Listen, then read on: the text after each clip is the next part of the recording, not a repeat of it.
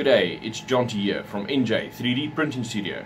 Today I'll show you how to replace the nozzle on the FlashForge Guider 2. Before we start, let me show you what tools we're going to need.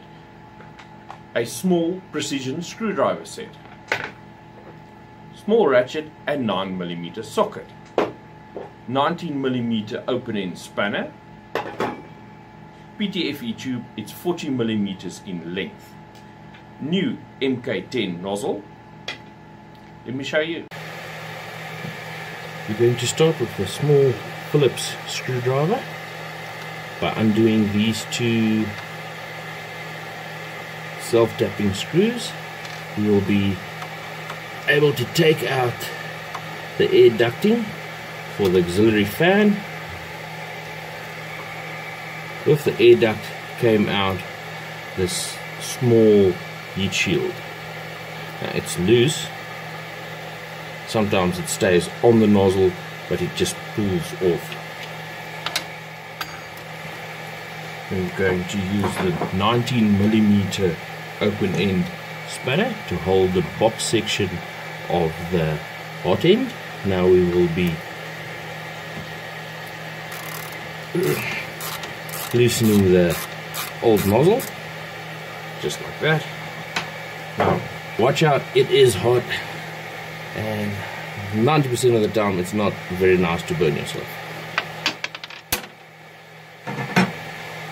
Then we can somewhat grab the old Ptfe tube with the long nose pliers and just give it a good tug.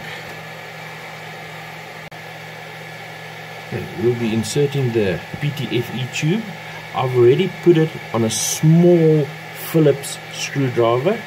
I used some M3 nuts as a spacer. Now this is just to support the tube so that when you insert it, that it doesn't bend or twist. Just slips in there just like that. While the hot end is warm, it goes in easily. Okay, so we've got the Ptfe tube in nicely. Now the hot end is still at 220 degrees Celsius. Now to assist with the inserting of the brass nozzle, I put some paper towel inside the 9mm socket, just so that if you put the nozzle in there, it doesn't go in all the way, it protrudes a little bit. I'm going to put this just over here, and we're just going to stick it up lightly and screw in, just by hand, just like that. Now I'll take the ratchet and the 19mm spanner. The 19mm spanner is to hold the hot end, and then we're just going to tighten it just lightly.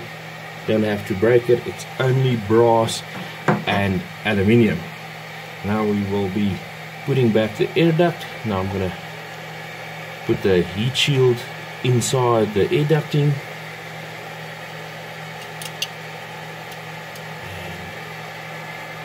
Insert it just like this.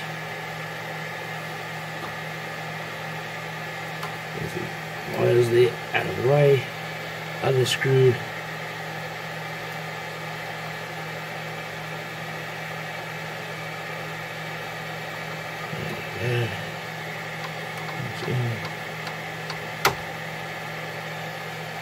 There we go. Well, I hope you learned something. Thanks for watching.